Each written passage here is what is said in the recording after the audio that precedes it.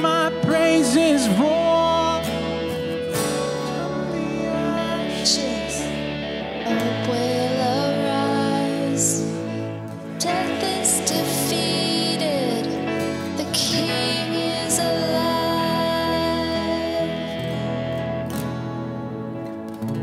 How many of you guys believe that this morning, City Church, that the King is still alive with us?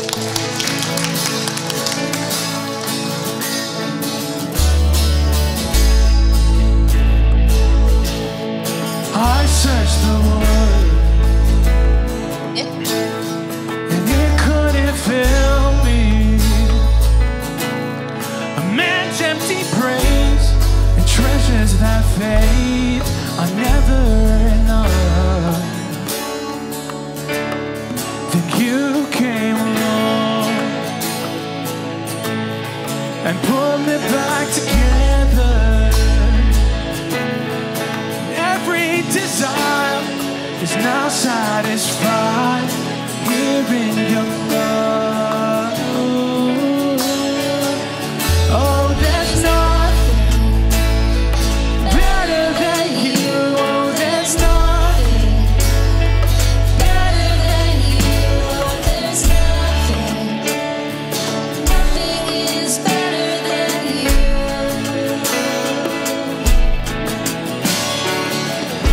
it's better than you. Lord, I'm not afraid to show you my weakness, my failures and flaws. Lord, you see them all, and you still come first. Thank you, God, God of the mountain,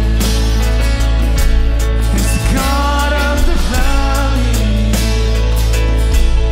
And there's not a place your mercy and grace won't find me again. There's nothing better than you, Lord. No, there's nothing Better than you. Oh, there's nothing. Better than you. Oh, there's nothing. Nothing is better than you. Oh, there's nothing Better than you. Oh, there's nothing.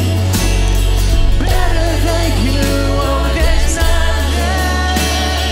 Nothing is better than you.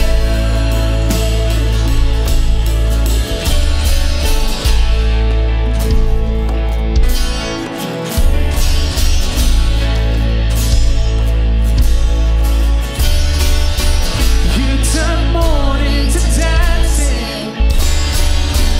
You give beauty for ashes. You turn shame into glory. You're the only one who can. You turn graves into gardens. You turn bones into armies. You turn seas into highways. You're the only one who can.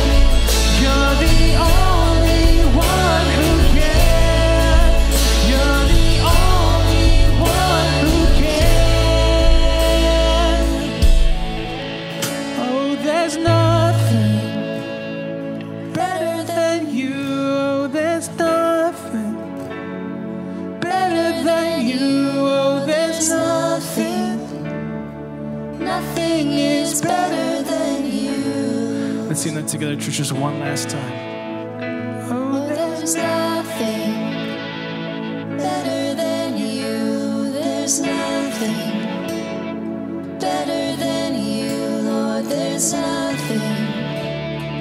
Nothing is better than you. All right.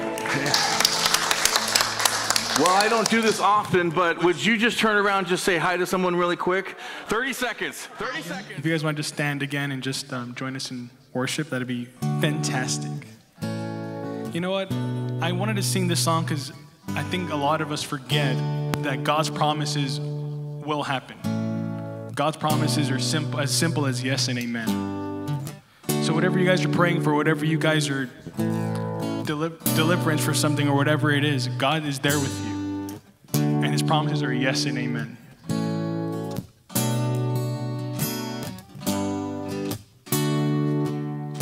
Father of kindness, you have poured out grace.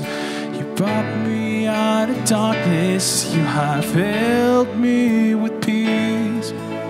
Giver of mercy, you're my help in time of need. Lord, I can't help but sing. Faithful you are, faithful forever you will be. Faithful you are. All your promises are yes and amen. All your promises are yes and amen.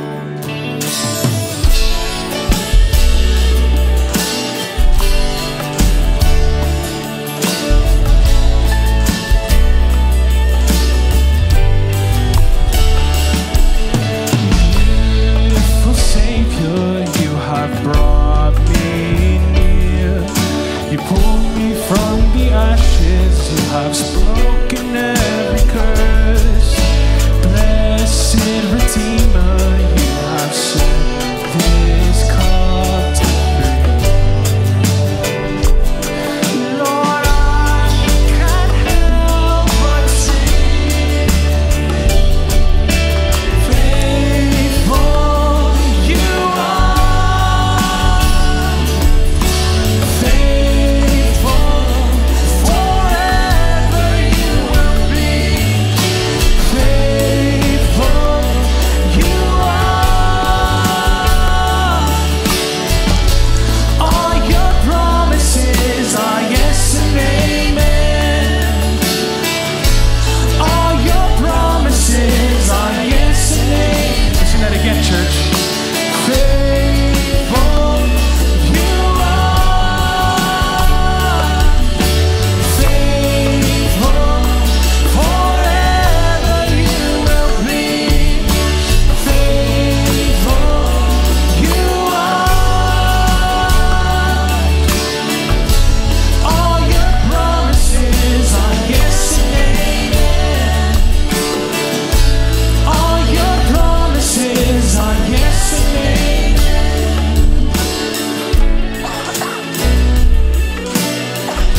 Church, do you guys believe that this morning? Or is that just me? That all his promises are yes and amen.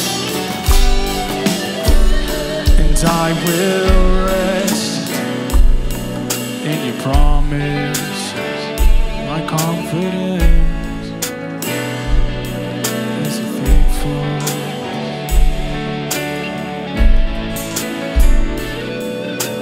Promises. My confidence is your faithfulness.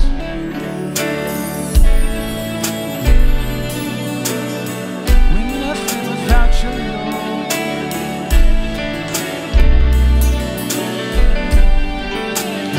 You are my confidence, God. Lord, I will rest, and I will rest in your promises. My confidence is your faithfulness. I will rest in your promises. My confidence is your faithfulness. I will rest in your promises. My confidence is your faithfulness. I will rest in your promises.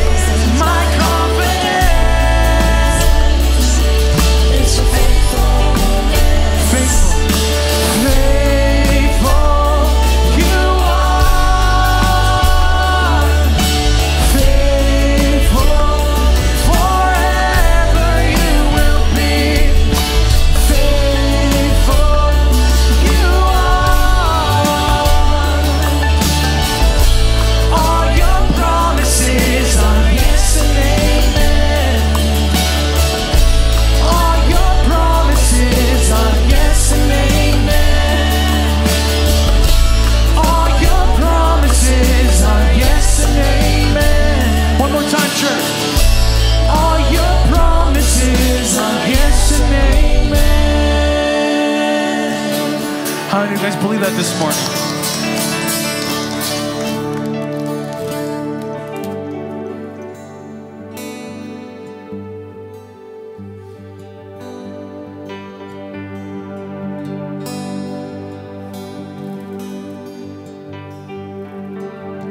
You were the Word at the beginning, one with God the Lord Most High. Your hidden glory in creation, now revealed in you, oh Christ. What a beautiful name it is. What a beautiful name it is. The name of Jesus Christ, my King. What a beautiful name it is. Nothing compares to this. What a beautiful name it is. The name of Jesus.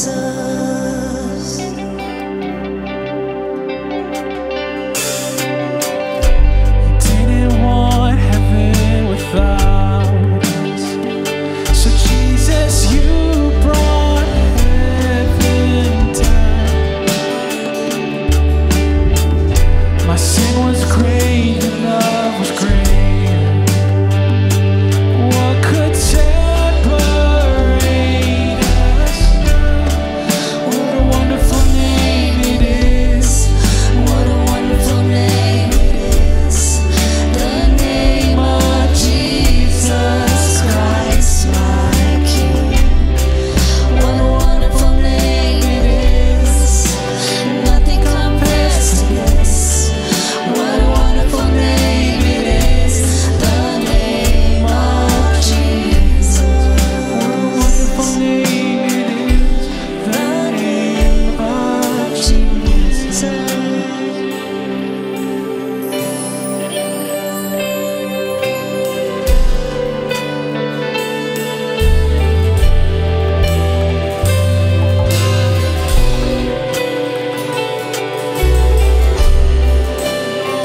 Death could not hold you. You tore the veil.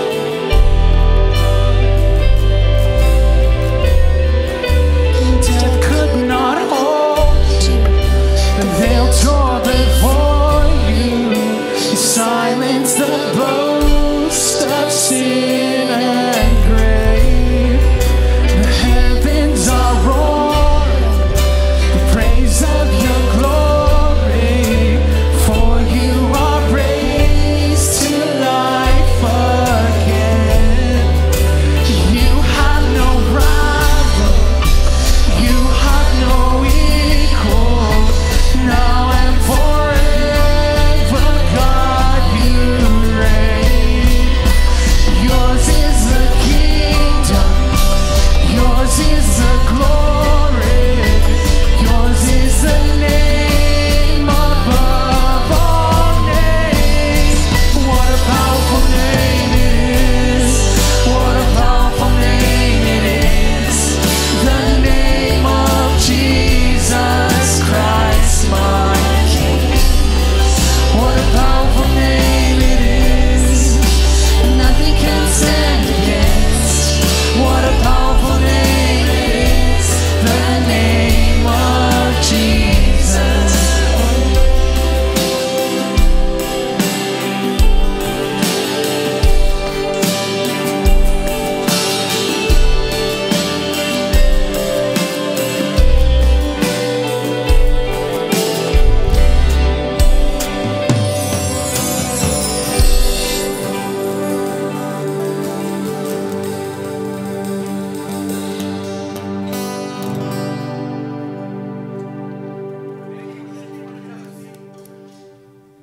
Let's get into it. When I played basketball in high school, I know it may not look like it now, but we would spend time watching footage of the other teams. Why? Well, because we have to know our opponent. Our coach was doing so well to groom us to say, every team we're going to play is different. Every team will bring a different kind of strength and a weakness. And so when the coach would sit us down and we watch these highlights of them playing another team, we sit down and watch, and the coach would make comments saying, see what this person is doing? Oh, Andy, I need you to cover this guy because he's fast, he's quick, you've got quick hands. And he would design any kind of defense, any kind of offense to actually play those teams. So sometimes we didn't have the same offense and defense, and every game we went to is something different. Why? To take on the opponent that we're gonna go against, and to be smart and wise of how to beat them. This morning, I want to remind you, actually wake you up, that we have a supernatural opponent, and his name is Satan and his demons. We have a powerful contender who wants to discourage and deceive us, but listen, we have a champion named Jesus. And he's greater than that, and there's no contender that can ever stand up to Jesus. No contender. That's who's on our side. He's our coach. And he's telling us in some of Scripture saying, hey, I want to let you know, this is an opponent. You need to be ready. And guess what? Would you agree that these opponents come in different ways? In a whole different ways. Just get on the news. He'll do it in such a way that, and this is incredible, he'll do it in such a way that it's an attack on you personally. Well, hold on, it tells you a lot about their strategy and power, doesn't it? That they know your weakness. They know what it took for you to get here this morning. They know right now what you're thinking. Maybe you're like, you know what? I don't even want to listen to this. I want to tell you, God has you here for a reason this morning. And I want to tell you, every time I mention or start studying about something like this, the supernatural that's against us, I'm telling you, I always have the hardest week. It always gets me. Why? Because he doesn't want me to preach this message. And you're like, Andy, what are you talking about this morning? We'll get there. But I want to take you back to a particular scene in the book of Mark. You see, the disciples of Jesus had just been involved in a furious storm while sailing from one shore to another. And the Bible describes the sailing scene as this: extreme winds and waves breaking over the boat and taking in water. But if you look at the passage that where I'm talking about, we're getting to, the disciples had front seats to Jesus commanding the wind to be still. In one phrase, be still. He almost rebukes them, saying, hey, I'm talking here. Everybody stop. Now, what would that have been like if for all of us on the boat and Jesus stands up and says, be quiet and be still, and everything comes to a dead calm?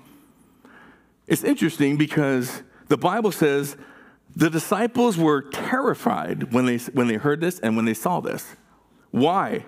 Because they said this to themselves. They didn't say it out loud, but Jesus knows their mind and what they're thinking. He says, who is this man who commands creation to be still?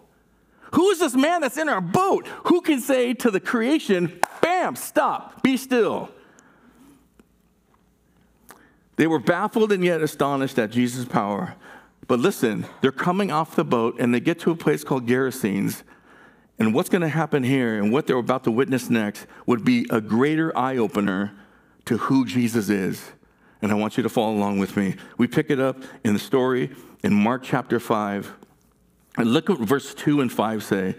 When Jesus got out of the boat, remember they just came from that squall, if you will. When Jesus got out of the boat, a man with an impure spirit came from the tombs to meet him. This man lived in the tombs, and no one could bind him anymore, not even with the chain. For he had often been chained hand and foot. Get this, but he tore the chains apart and broke the irons on his feet. No one was strong enough to subdue him. And in verse 5 it says, night and day among the tombs and in the hills, he would cry out and cut himself with stone. So what do we know about this man? You know me so far, as you begin to hear me more and more, is that I like to find out, what is this man? Who's approaching him? Well, we had a lot here. The first thing is he's demon-possessed, right? He said, the Bible said in verse 2, that the man had an impure spirit. Some of your translations might say unclean spirit or evil spirit. I like how the New Revised Standard Version describes the man's circumstance. He says this: there met from the tombs a man in the grip of an unclean spirit. So what does demon possession mean? What does demon possession mean? It means, listen, that there's a supernatural evil spirit indwelling in a person. It's taken over physically, mentally, and spiritually. And in a real sense, it's controlling them. You see, demons are able to manifest their evil nature through human beings. And somebody might say, Andy, is this real today? Absolutely. Absolutely. Demons are real. Satan is real. Don't ever think that just because we read in the Bible, it can happen today. He is a powerful being, strategic, and multiple angels, demons, trying to get you. Now listen, we say this, who is susceptible to being demon-possessed? Because I have to answer this question. Now listen, this is a huge subject. I can go 10 different ways. So I'm skimming, if you will, according to this passage. But if you have more questions, hey, put it on your comment card. Andy, what about this? What about this? So these are a couple questions that are prompted. Who is susceptible to being demon-possessed? And here's the answer. Someone who doesn't have the Holy Spirit indwelling in them. You got that? Someone who doesn't have the Spirit of God living inside them. Listen carefully. If you don't believe in Jesus, there's a battle for your soul. There's a battle for your soul going on. You become susceptible to demons by allowing him the power to possess. You're giving them an open door to your heart. But that's only one of Satan's strategies. His focus is to keep everyone far away from God as possible. He will use any means in this world to distract you from a relationship with Jesus. And guess what? He distracts not only people who don't believe, he distracts Christians. You know where I see this most? And I don't want to go off 100 tangents, but you know where I see this most? When people are saying, I'm a spiritual person, I'm a Christian, but they have no recollection, they have no knowledge who Jesus is. Guess what? If you don't believe in Jesus, he's not indwelling in your heart. And sometimes Christians can have this spiritualism. I'm a spiritual person, and yet still not know the Savior. And guess what? Satan and his demons are like, this is what I want. This is exactly what I want. I just know this, that they're going to take as many people as they can. They know their end, and we'll get to that in a second. Well, here's the second question that's prompted. Is everybody with me so far? Good. Are Christians susceptible to demon possession? This is a great question. And actually, and over my years in ministry, I bet Steve has say the same thing. That's been a question that always comes up. Well, hold on, I'm afraid. I'm a Christian. Am I ever going to be demon-possessed? Here's scripture for you that tells you that answer. In Ephesians 1 through 13 through 14, it says this. And you were also included in Christ when you heard the message of truth, the gospel of your salvation. Look at this. When you believed, what happened? You were marked in him with a seal. Now, let me ask you a question before I finish this. Who could break God's seal? No one. He's God. He's inside of you. I like that. Marked in him with a seal, the promised Holy Spirit, who is a deposit guaranteeing our inheritance until the redemption of those who are God's possession, to the praise of his glory. My friends, we are marked with an unbreakable seal. You're God's possession. The Holy Spirit has taken residence in your heart that can't be moved or messed with. That is a promise.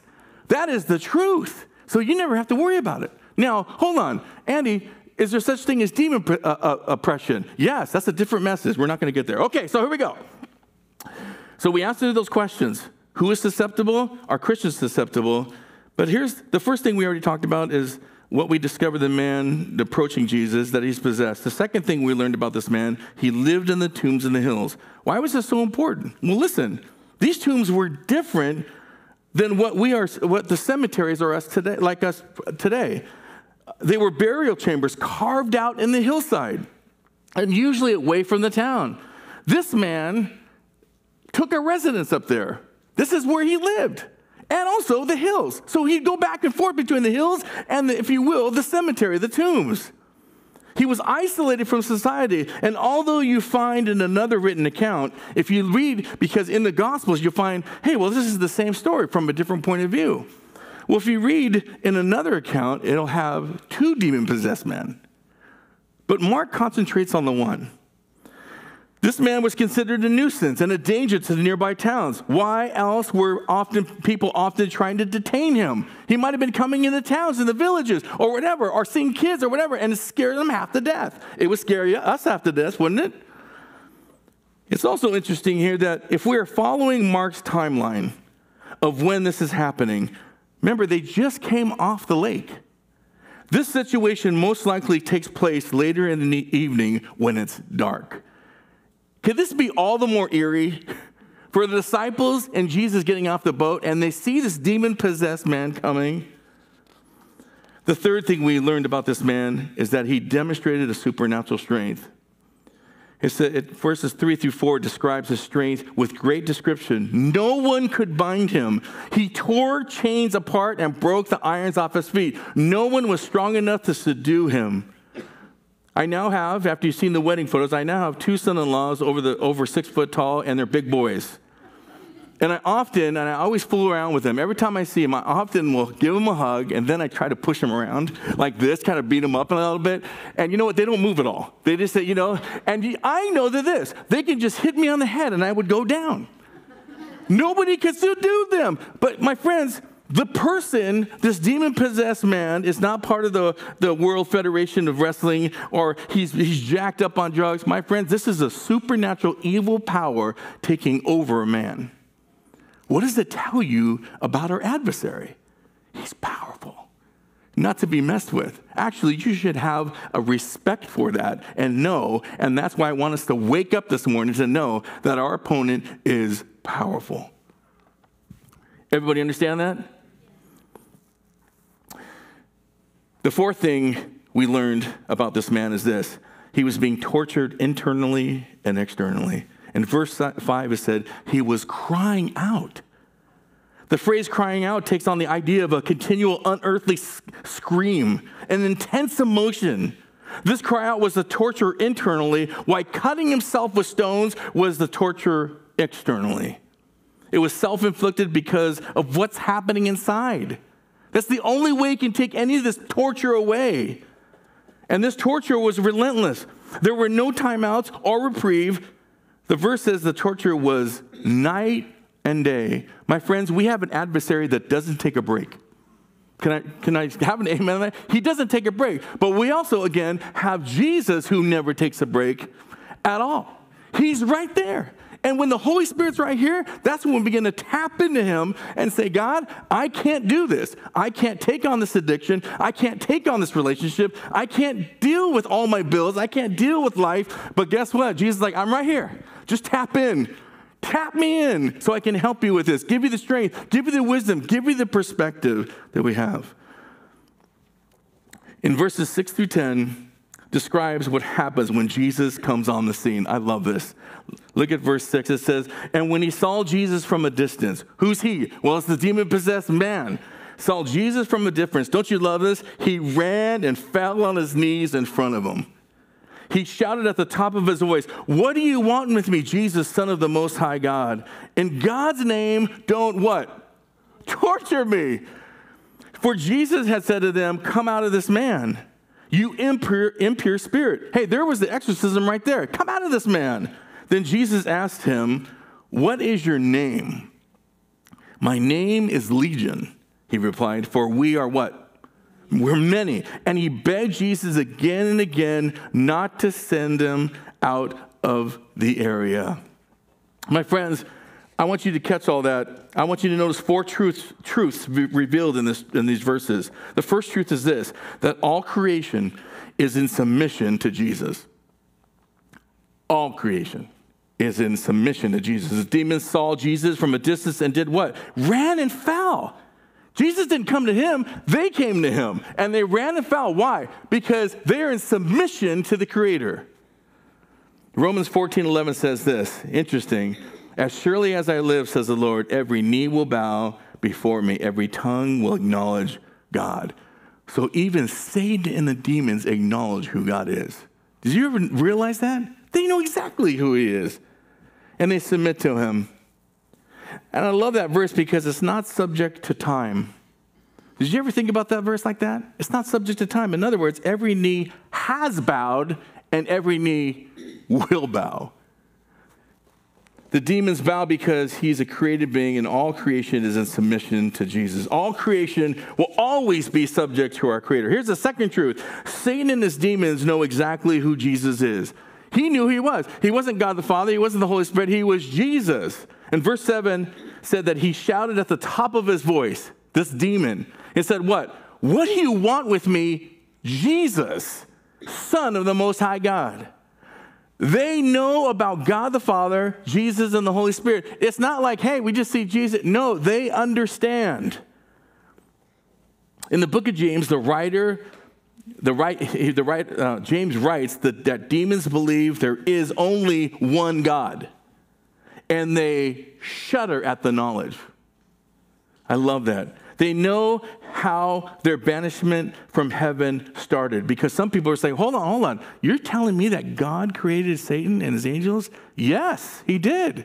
But look what happened in Ezekiel chapter 28, 15 through 16, because you're saying, well, hold on. You're saying an angel has a will? Yes, they do, because they decided to get out of heaven. And I'll tell you why. Well, actually, banished from heaven. Look what it says in Ezekiel chapter 28. It says, you, talking of Satan, were blameless in your ways. So how did he start out? He was a good angel. From the days you were created. So there's that answer right there. Who created him? Well, God created him. And then it says, till wickedness was found in you. Though your widespread trade, you were filled with violence and you sinned. So what did God do? So I drove you in disgrace from the mount of God, and I expelled you, guardian cherub. Let me tell you something. When it says guardian cherub, you know what that means? He was a high-ranking angel. He was up there. Satan was a high-ranking angel until, guess what? Ultimately, he wanted God's job. And God's like, no way. He wanted everybody to worship him. He started looking at himself, and doesn't it remind you of sin? He started looking at himself and said, hey, you know what? I'm deserved worthy. You know what? I'm a pretty powerful angel. You know what? I'm going to take your place, God. That's where it started. And think about this also. The disciples were just on the boat with Jesus trying to figure out who Jesus is. Who is this man that can command the creation? And now you have a supernatural evil spirit calling Jesus Son of the Most High God. Isn't that interesting? They're questioning it inside of them and saying, who is this man? And the demon comes and says, this is Jesus, Son of the Most High God. Wow. So they were also testifying to the disciples. This is an eye-opener. Why is this so important that just happened? Here's the first reason. Because Satan and his demons want nothing more than to tell you there is no God. Or Jesus is not God. They want to distract you from the true God, or convince you that, if you will, that Satan isn't real. You know he's in that business too? Not only that there's no God, that he wants to convince you that he's not real. There's no being that creates this evil or wants to do evil. Oh. And yet, those angels, those demons still believe. They know who God is. In reference to Satan, convincing people he's not real, there was a song written a long time ago by a man named Keith Green who presents what Satan is thinking. It's like his memoir. And allow me to read some of the lyrics to the song. It's called No One Believes Me Anymore. Listen to these incredible lyrics. Now remember, this is like Satan's memoir to himself. He says, oh, my job keeps getting easier as time keeps slipping away. I can imitate your brightest light and make your night look just like day. I put some truth in every lie to tickle itching ears. You know, I'm drawing people just like flies because they like what they hear. I'm gaining power by the hour. They're falling by the score. You know, it's getting very simple now because no one believes me anymore. Oh, heaven's just a state of mind my books read on the shelf. Or have you heard that God is dead? I made that one up myself. They dabble in magic spells and get their fortunes read. You know, they heard the truth, but turned away and followed me instead. I used to have to sneak around, but now they just open up their doors. You know, no one's watching for my tricks because no one believes me anymore. Everyone's like a winner. With my help, you're guaranteed to win. Hey, man, you ain't no sinner. You got the truth within. And as your life slips by, you believe the lie and you did it on your own. But don't worry. I'll be there to help you share our dark eternal home because no one believes me anymore. This is written decades ago. And isn't it true today? Tickling ears, making The Bible says he can be an angel of light. It could look like he's God. This is why it's so important to be in here, everybody. You know why? Don't make up who God is and who Jesus is. This is what Satan wants. He wants you to have doesn't want you to have the right definition. He wants to come to you as an angel of light. This is me. This is God. He's representing because he wants to be God. And that's why we have to decipher, say, God, is this you? It's so important, church. And guess what? We've seen churches go that way. And I never want to talk about other churches, but man, some of the pastors now, I'm like, oh my gosh, you were so in God's word now, and everything is changing. The whole doctrine of who Jesus is, even who the Bible is. And it's scary as a pastor. But I want to let you know, you keep me accountable. Andy, you're veering away. What are you talking about? Why is it becoming more secular? Whatever the case is, keep me accountable. But I'm telling you this, I'm accountable to the one true God who's the leader of this church, and I want to make sure I'm steering this church in the way of Jesus and biblically. I got 3 more hours. Stick with me. There's a second reason.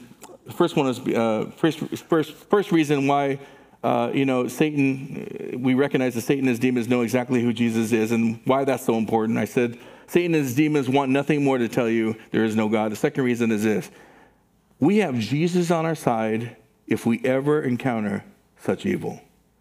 In other words, if we ever get face to face with evil circumstances, we can say, guess what? I'm with Jesus. I'm with that guy. And I'm telling you, I'm not saying that you're going to do it. I'm not going to say it's going to happen. You're going to meet a demon-possessed person or somebody who's... All I'm telling you is that Jesus is right with you, and all you need to do when you face those circumstances is like, I'm with Jesus. And guess what? I have the Holy Spirit, the power of the Holy Spirit living in me. And in that name, I have authority over those demons because Jesus is with me. Now listen very carefully. Doesn't mean we go demon hunting. You know, if you read Ephesians chapter 6, we say, put on the full armor of God. Guess what? It never says in that passage to go after them. You know why? Because they're coming to you. They're not going to, you don't have to go looking for them. And I've heard even Christians say, well, man, I'm just going to go fight evil. Why? You're not meant to fight evil. Just know who God is and be ready. Wake up that these demons and his evil's coming for you.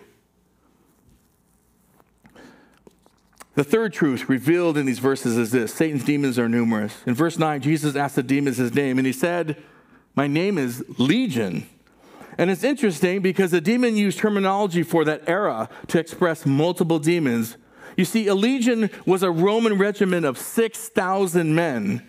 That doesn't mean there were 6,000 demons in this man. What it signifies is that there's a large amount of demons present in him. You see the capability? You see the power of evil and what they can do? The Bible tells us that when God banished Satan, Satan influenced a third of the angels.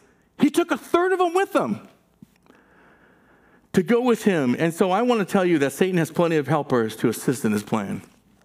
Everybody still with me? Just say yes. Okay, fourth truth revealed in this verse. Fourth truth, God will deal with Satan and his angels in the end. Isn't that great? Again, we know the end story. We know the end of the book. We know the end of the movie.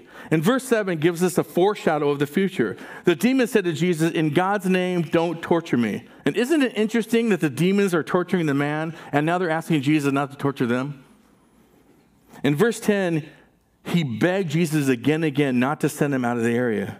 You see, the demon knew that Jesus had the power to end their existence right then and there, or to send them somewhere else, to a torturous place, or send them any place. Now listen, the writer Luke shares the same story. Remember I told you different gospels have the same story. And the writer Luke shares the same story from a different angle and writes this. And they, talking of demons, begged Jesus repeatedly not to order them to go into the abyss. You're like, hold on, Andy, what's the abyss? Look, we don't have time to go into it, but let me just give you a simple answer. The abyss can be best described as a prison for evil spirits. But guess what? They can come in and out. They can come in and out. So all we know is that they didn't want to go there. They didn't want God to put them in the Monopoly jail at all. They wanted nothing better. And then they say, hey, well, put us in the pigs. They prefer to go into the swine. But my friends, there will be a time when God will wipe them out completely. And it's going to be incredible. Can you imagine no more temptation? I can't. I can't. No more temptation for any of us. It's going to be incredible. Nobody's sitting there trying to oppress. Nobody's trying to, Satan doing his evil schemes or anything like that. Because when we're with the Father in heaven, oh man, we're going to be in a different place. Well, the demons continued a conversation with Jesus in verses 11 through 13. Look what it said. I call this one bacon wasted. Here we go. A large herd of pigs were feeding on the nearby hillside. The demons begged Jesus, send us among the pigs, allowing us to go into them. And I love this. Verse 13, remember this. He gave them permission. They can ask all they want, but Jesus is the authority still, remember? And he's like, look, I got to give you permission. You got to ask me. He gave them permission, and the impure spirits came out and went into the pigs. The herd, about 2,000 in number, can you imagine the noise? Rushed down the steep bank into the lake and were drowned. In verses 14 through 17, we'll find three responses from the farmer, the man, and the people. Look what it says. It says, those tending the pigs ran off and reported this in the town and countryside. And the people went out to see what had happened. And then verse 15, when they came to Jesus, they saw the man who had been demon-possessed, past tense, by the legion of demons. And look at this. He was sitting there, dressed in his right mind. And they were what, everybody? They were afraid. Wow. Those who had seen it told the people what had happened to the demon-possessed man and told about the pigs as well. In verse 17, then the people began to plead with Jesus to leave their region. Here's the first response is the farmers. They ran off. They were going to go report this to Eyewitness News, put it on Facebook, put it on Instagram. Well, at that time, they're like, we got to tell people about what just happened. Remember, this is supernatural. This is not something they see every day. They don't have the movies that we have that say, wow, that's pretty cool. There's Jurassic Park. That really happened, right? No, but you're with me so far. Understanding that they're telling people about what happened. Well, we see a second response, the man. The man that was demon-possessed, I love this, is now just sitting there. He was torturing himself. He was probably bloody. He was probably, as we'll see in this, he was probably naked or half clothed. And he was dressed in his right mind. You see, this demon, this crazy demon-possessed lunatic was a new man, listen, because of Jesus. Jesus has the authority to cast out demons and make this man free. And all Jesus needed to say is this, come out of this man, bam.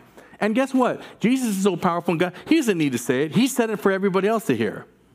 Jesus had to think it. Get out of here, man.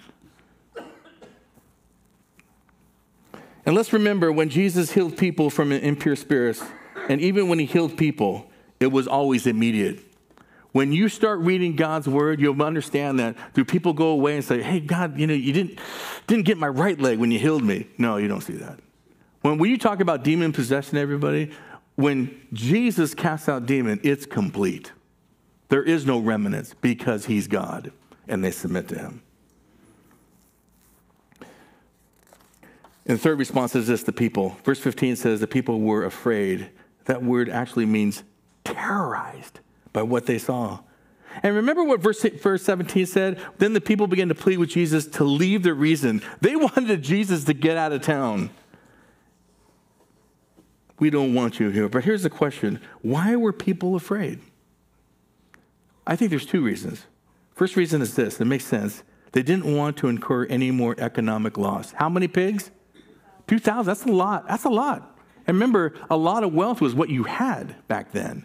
That's 2,000 pigs. That's a lot of bacon, like I said. Oh, man. But that's a lot of bacon. They wanted him out. They didn't want him to do anything else because, like, what is he going to do next? Is he going to take my sheep? What is he going to do? Is he going to kill all the trees? He's like, we don't want this man here because he's going to interrupt our livelihood. The second reason is this, and this is the most important, because something supernatural happened that was beyond the scope of the natural. My friends, if we were there and we didn't know who Jesus was, we would be in awe about the supernatural power that's happening right there. The magnitude of what happened supernaturally scared them. They knew about demon possession, but to witness Jesus supernaturally take power and say, come out of that man, and bring a man back physically and spiritually and mentally is mind-blowing. It's eerie. It's real. And it was on their front porch. In verses 18 through 20, Jesus is getting back in the boat, and the man who was healed from the demon possession asked him, Jesus, I want to come with you. And Jesus is like, no. You know what I want you to do? I want you to go tell everybody what the Lord has done for you. And the Bible says, as you read later by yourselves, he goes to Decapolis. It's 10 cities. And you know what I love about this? The man didn't say, Jesus, come on, I want to come with you. You healed me. No, he just said, I'll do what you want. I'll tell everybody that listens to me what happened. And can you imagine him coming up to some families in these cities that he knows or cousins or whatever the case is, and he's like, hey, remember me? And they're like, whoa. Last time I knew about you, you were living in the tombs. You were on the hillside. My friends, we too have that same kind of good news everywhere we go. You know why? Because we were in condemnation and now we're not. We have a supernatural message to share and live out today. And I love what Romans 8:1 and 2 says. It says that therefore there is no condemnation for those who are in Christ Jesus, because through Christ Jesus, the law of the Spirit who gives life has set you free from the law of sin and death. You see, we have a supernatural righteousness of Christ in us, and we're no longer separated from God. And guess what? Now we're going to say it not to our cities. We're going to say it to every social sphere that we go into. That's our good news. That we were in a place of like, hold on, we're not connected to God? No, until you believe, then you're reconnected. You're justified. You're made righteous so God the Father can look at you and say, oh, you're one of my sons. I know you. I know you. That's what it's all about. Here's the concluding thing as the band gets ready to come up. I just want you to remember two things. The first thing is this. This subject is never meant to scare you. It is meant to wake us up and to remember that Satan, listen, and I'm saying this scripturally, that Satan is a roaring lion looking for someone to devour. So the subject is never meant to scare you. The second thing is this. The subject is never meant to discourage you. Why? Because Satan and his demons are merely contenders compared to our champion, Jesus. Whew. They're just contenders. So I hope this message this morning would be a wake-up call that somebody's after us. You never have to run to the battle. The battle's always coming to you. That's why it's so important that we do put on the full armor of God. And you know what, my friends? It's not a weekly thing on Sunday mornings. Hey, I'll put it on today. No. It's a moment-by-moment time. I mean, it could be 1 hour, one time, you're like, I need the full armor right now, God, because I can't do it myself. And I'm going to tell you, even right now, I have to think about, God, where is Satan trying to just infiltrate in my life? And you know exactly where he is in your life in doing that. Let me encourage you, wake up and know that the power of God is living inside you and start tapping into it. Are you with me on that? Let's pray together. God, thank you for this morning. Oh, God, these simple stories sound simple, but they're not. Oh, man, if we can leave here with one message is that, Jesus, you're our champion. And until we see you face to face, we're going to have somebody on the prowl, on the move, coming for us so that, God, we think of you different. Satan is doing everything he can, and his demon is doing everything he can to get us away from the truth of who you are, to distract us. God, I think about all the things that are distracting in my life. And I simply want to put those distractions at your feet because I can't do it alone. I won't be able to do it alone. I got to tap into the most powerful thing that you've given me, the promised Holy Spirit, the seal, the guaranteed inheritance that I have with you. God, help us to tap in as a church. As we as a church come to places where we're going to have to fight some evil sometimes. God, I pray that we would be ready.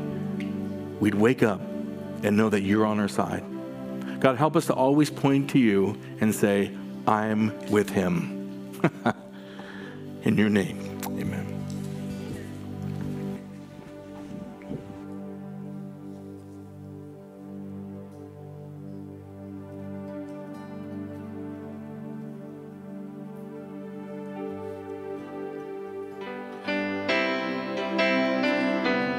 Pastor Andy for that beautiful message. If you guys want to stand with us and just worship before we get sent off home.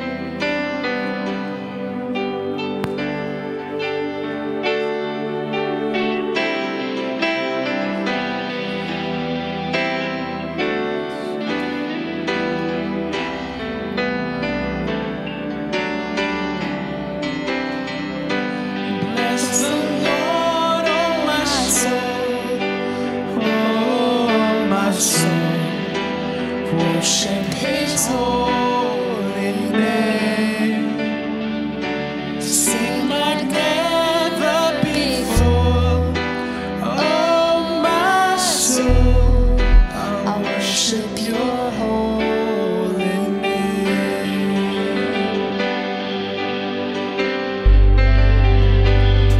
The sun comes up, it's a new day dawning. It's time to sing your song again. Whatever may pass and whatever lies before me, let me be singing when the evening comes. Let's sing that. Bless the Lord, oh my soul, oh my soul. Worship His holy name. Sing like never before. Oh my soul, I worship Your holy name.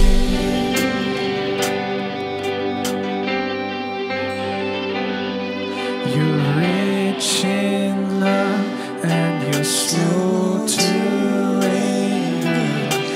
Your name is great and your heart is kind. For all your goodness, I will keep on singing. 10,000 reasons for my heart to find. Sing it out, church. Bless the Lord, oh my soul, oh my soul. Worship His holy name. Sing like never before. Oh my soul, I worship Your holy name. I worship Your holy name. I worship Your holy